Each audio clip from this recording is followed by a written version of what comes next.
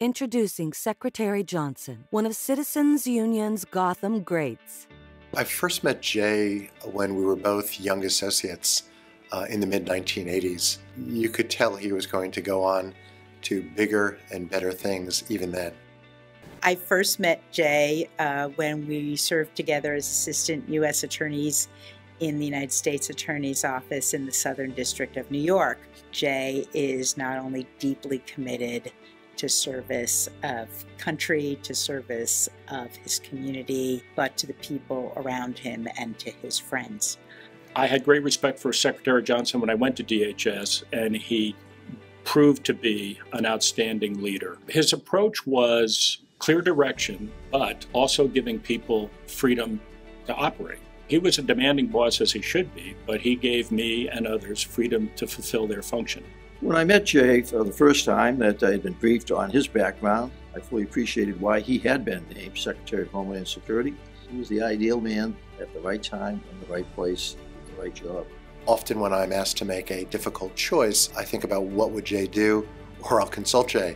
He really is a lodestar for doing what is right. I was very impressed with his intimacy of knowledge of the threats that New York, the country, were facing. Every time that Jeh went off to serve in government, I felt better about our country. He brings people together. He engages other people in the mission, and that means he gets things done. We could not have asked for a better partner in the issues that we had to face together. He was the patriot, he was nonpartisan, who just wanted to get the job done and understood to get the job done best required seamless collaboration, and that's what we had.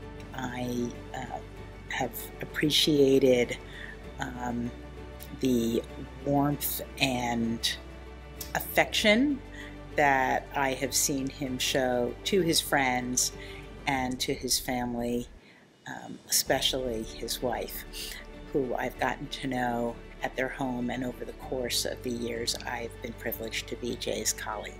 He wanted to get multiple perspectives, multiple points of view to find the best possible outcome and road to travel.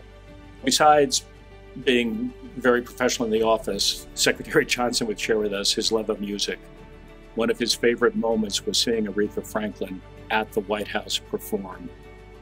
Jeh, thank you for that call out of the blue, inviting me to come and work for you in Washington, D.C. at the Department of Homeland Security.